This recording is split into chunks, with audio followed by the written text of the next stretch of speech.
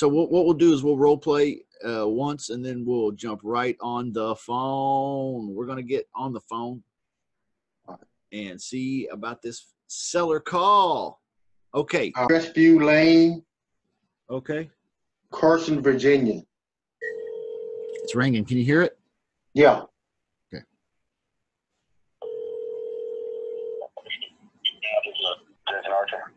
Hi, this is Justin Chamness. I'm calling about a property at 2430 Crestview Lane. Is this the right place? Yes. Okay, excellent. Well, hey, what's your first name, sir? Jason. Okay, Jason. Well, I'm a real estate investor, Jason, and I'm actually looking to get another investment property. And I saw this one on Zillow, and it looked kind of interesting to me, so I thought I'd call you and ask you a few questions. You could ask me a few questions too, and if I seem uninteresting to you, man, it's okay to tell me no. You fire me right away. I'm a big boy. I can take it. So anyway, okay, great.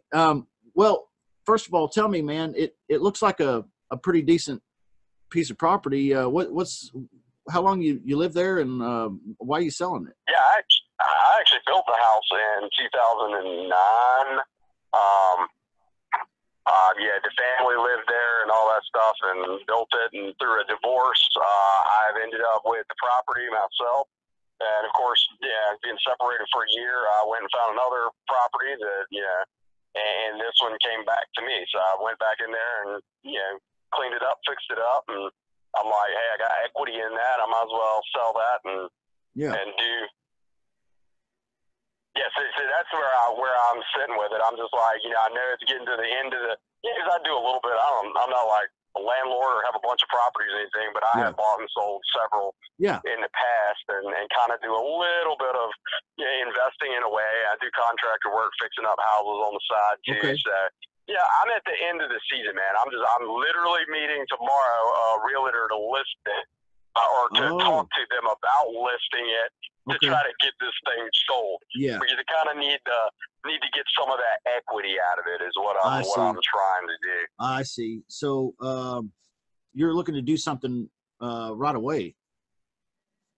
Yeah, that's my intent. And to be honest with you, I've met with two other local investors here in the Richmond area, and both of them were wanting to lease to own or rent to own, do something along those lines. And while, hey, that would get me out of paying the mortgage if I can't sell it. Yeah. I really need to get some of that equity out of this house. I see. Just to pay off some of these other debts and stuff. What are you asking for the place, and what do you think it's worth?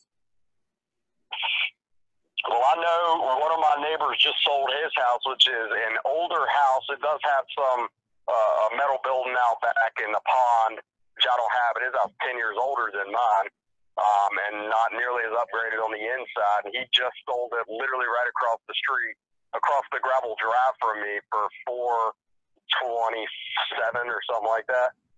And I think he was asking $440 for his. I mean, so right now in Zillow, for sale by owner, I've had it sitting at $400 just to try to generate that interest before I go to an agent. When I go to an agent, I'm probably going to list, up there with where he was just to try to recoup some of that commissions. Sure, I understand that. Okay, it sounds like you've thought this through, and you're ready to do something right away, and that part of it suits me. Being a real estate investor myself, like you, I'm looking to make a profit in it somewhere. So I don't know how would I do that paying cash.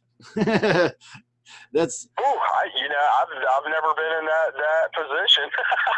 So I don't know. I mean, it's one of those deals where, if all said and done, very little closing costs without having the agents and all this other stuff, and it's kind of, I mean, where are you located? Could you come look at it and just see before? Yeah, well, I'm based out of Kansas City, and that's where I live. That's where I work. That's where my office is. But I invest all around, and And so I thought I would ask you a few questions and you could ask me. And then if it's something that seems like we could maybe do something with, I'd send some boots on the ground out there then. But, you know, you got me, man. Because I would like to, I think what the other guys were saying to you makes a lot of sense. And I would like to do the same thing, but you already told them fellas no.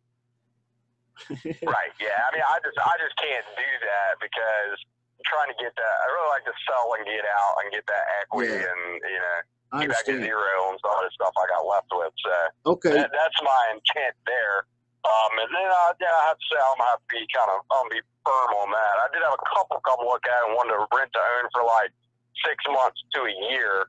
Oh. And you know, my position is put it on the market.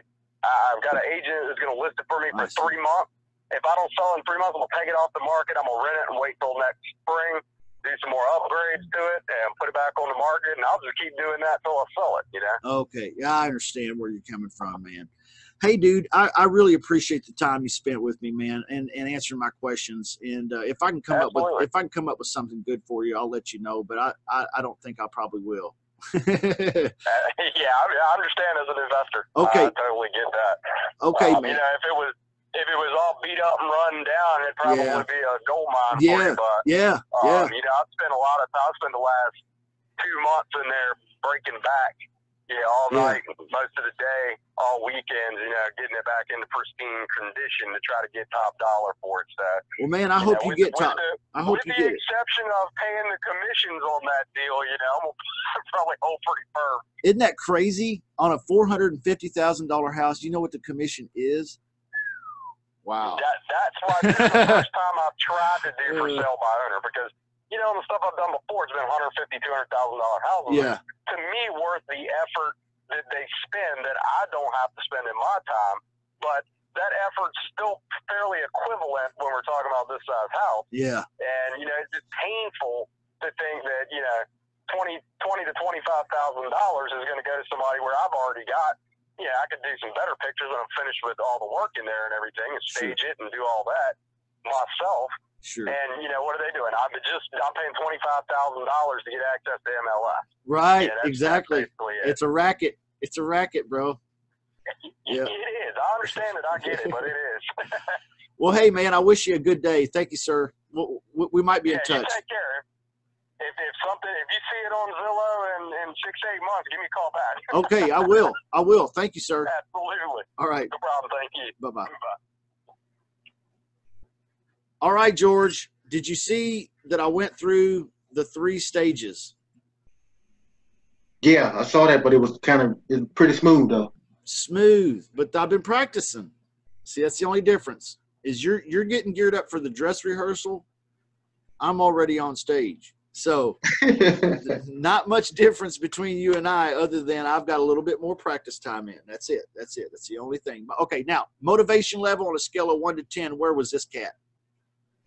Oh, he was sitting down there at like a 3. When we started. Oh, when we started? Oh, yeah, he was ready to roll. He was like at an 8. Yeah. But now, during the qualification time, I started asking him questions. I started turning the screw a little bit. You saw how I did that? And he just opened up, didn't he? Oh, well, here's the real deal, and blah, blah, and I did this to it. I'm just going to do that. If I got to get that equity. That's really the only reason why I'm doing it. So he's telling me he's motivated, but he's not the right kind of motivated. So eventually he slid from an 8 down to a what? A freaking 1 or 2. Yeah, like a 2, maybe 3. Yeah. And so I ended up just wrapping the phone call up with him because that house did not qualify for he was not interested in a lease with a purchase option, and he was not interested in a reduced cash offer. Right. So that lead, no good really. But like he said, follow up with me in 8 months. If you still see it there, call me back, please. Yeah, I wrote that down. Yeah, so you never know. Like I've said before, sometimes my phone rings and it's somebody I talked to, a homeowner 6 months ago or a year ago. Okay. Right. And they're just now motivated. Hey, thanks for watching. But don't forget to post, introduce yourself, Tag a friend, like us, leave a comment, subscribe, share this video. Just do something. Don't just sit there. There's all that money out there. You got to get going, get in motion. This is Motion Real Estate.